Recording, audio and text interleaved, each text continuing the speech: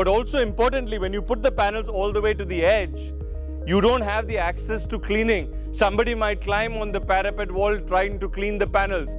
And we don't want to, have a safety issue where somebody can fall, and we don't want any of that. For lifelong, for the next 30, 40 years, no one should get hurt in maintaining and managing this solar power plant. So it is very important around the perimeter of the solar system to give a safety passage of 2 feet or 3 feet or a meter, so that you can always access, clean the panels and not jeopardize your safety.